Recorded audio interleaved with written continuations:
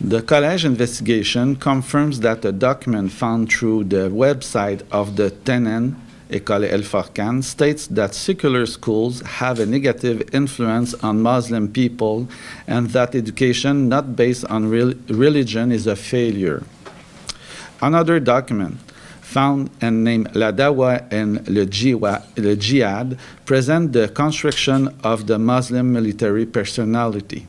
These contents are contrary to our educational mission and our value and rules. The college investigation also confirmed that the website of the school El Forkane included links directing users to these documents.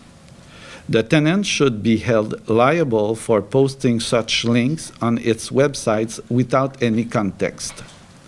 The tenant has breached the term of his contractual obligation by not complying with the rules and regulations of the college. As part of the investigation, we took the opportunity to have conversation with the tenant.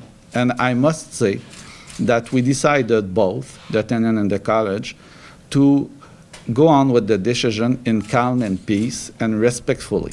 We found that the severity and nature of the acts, the negligence of the tenant in its communication, and the lack of satisfactory explanation forced the Collège de Rosemont to take the decision to put an end to the contract.